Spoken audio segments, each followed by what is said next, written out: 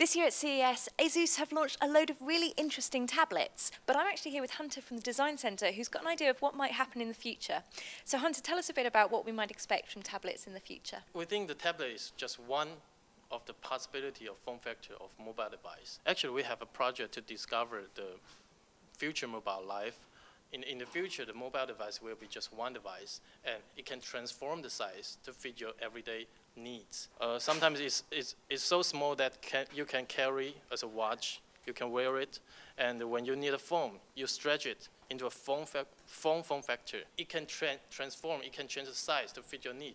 And when you need an e-book device, you just stretch it again, larger, to make a book form factor.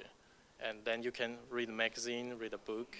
You only need to carry one device. So if you've just got one device that's got everything on, how do you separate your personal and your public life? We discovered that people have needs of the public information and private information.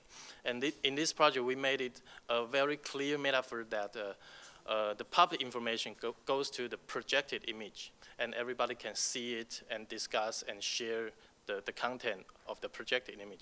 And the private information we keep in screen. So we made it very clear. So not everyone can see what's on your own screen. Right.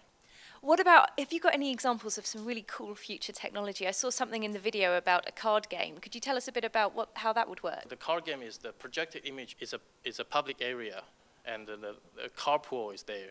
And we make it semi-3D to make it cool, which is a possible technology coming. And you can see very interesting the card stacked together, refresh, and they deliver to every player. For the private part, the people hold their cards, so they don't want others to show the cards, and they can flip the cards onto the table. Becomes like the private go into the public process. For this advanced vision, we're aiming for 5 or 10 years future.